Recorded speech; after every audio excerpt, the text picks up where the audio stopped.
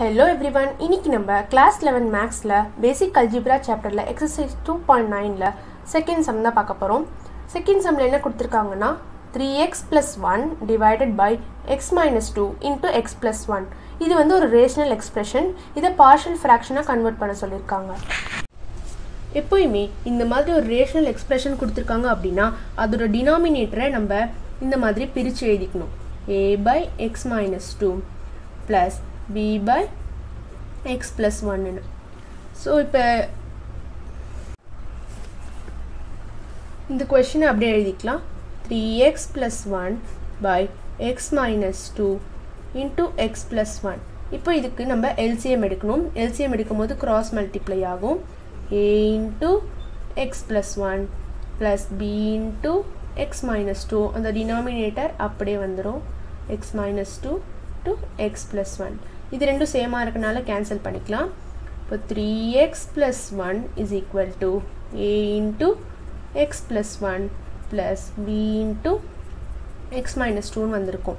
இப்போ நம்ம a term கண்டுபிடிக்கிறதுக்கு b term 0 பண்ணனும் b term 0 பண்ணனும்னா இங்க -2 இருக்கு சோ x க்கு +2 சப்ஸ்டிட்யூட் பண்ணும்போது a term நமக்கு கிடைச்சிரும் x is equal to 2 அப்போ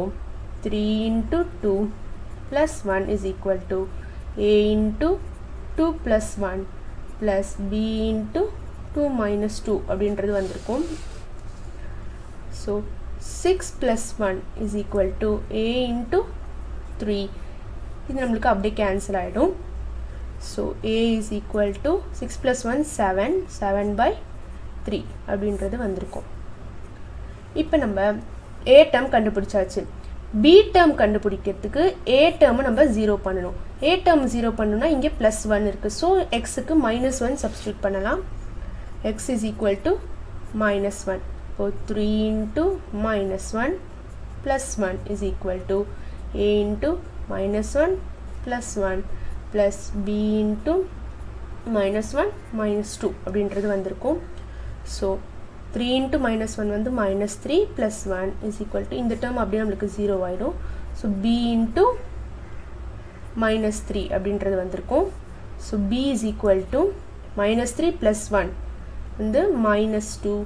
by இந்த -3 அப்படியே அந்த பக்கம் போச்சுனா -3 அப்படின்றது வந்திருக்கும் so இந்த plus இந்த minus cancel ஆயிட்டு b is equal to 2 by 3 நமக்கு வந்திருக்கும்